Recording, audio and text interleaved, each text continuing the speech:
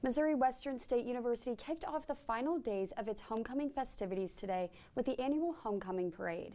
The parade started at St. Joseph City Hall this morning, wrapping around Francis and Farron Street. The event saw 10 different high school bands featured, as well as an appearance by the Golden Griffin Marching Band and members of Missouri Western's administration.